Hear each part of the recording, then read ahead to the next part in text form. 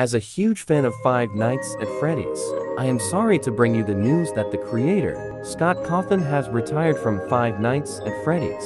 Most of the viewers of this video has most likely grown up with the first one. I remember my friends talking about Five Nights at Freddy's back in the 4th or 5th grade. I went home and YouTubed it and found Markiplier's video and game theories as well. I also think that is how I found out FNAF Gaming's YouTube channel as well. After some time passed, I stopped watching. I started to get back into Five Nights at Freddy's back in 2020. I started watching Mark's game theories and other channels' videos on Five Nights at Freddy's. Now this isn't the end of Five Nights at Freddy's, but this will be the end of Scott creating the games. Someone else that he trusts to run the games will be taking over. I will be showing a few pictures of each Five Nights at Freddy's games from the first to Security Breach.